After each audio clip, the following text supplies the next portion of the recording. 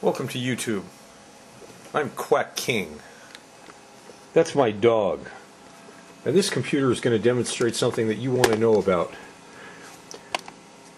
Soon I'll explain that there's a bug in the current version of Skype 1.3.0.53. This bug occurs on Linux. It does not occur on Macintosh or Windows 2000 systems.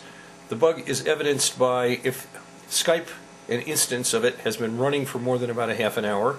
When you try and make a voice call, the system resource meter, that is the CPU meter, gets pinned.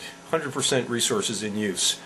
And you can't hear, you get all broken up audio, and the other guy can't hear you.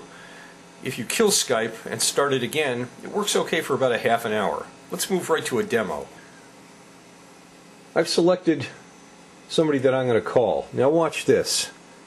The far left item on the taskbar is the system resource meter.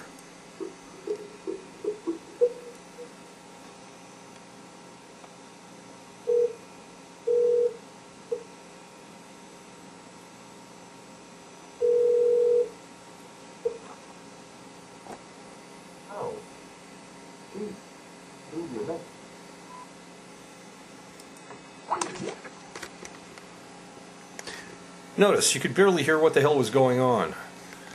And the meter is still pinned.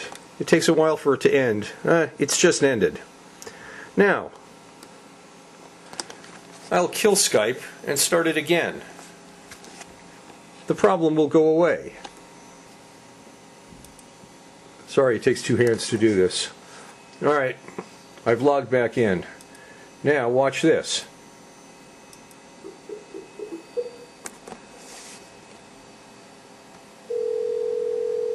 Notice you can hear it.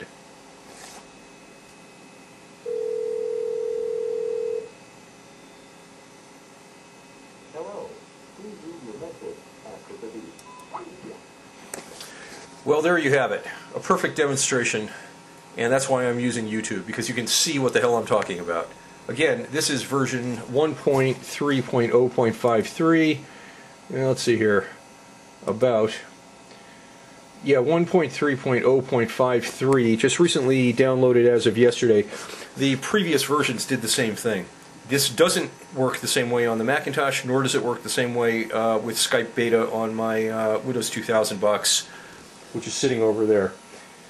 Please fix this, Skype, and anybody who sees this on YouTube, please feel free to upload some more bugs, because I think YouTube should be used as a bug reporting mechanism.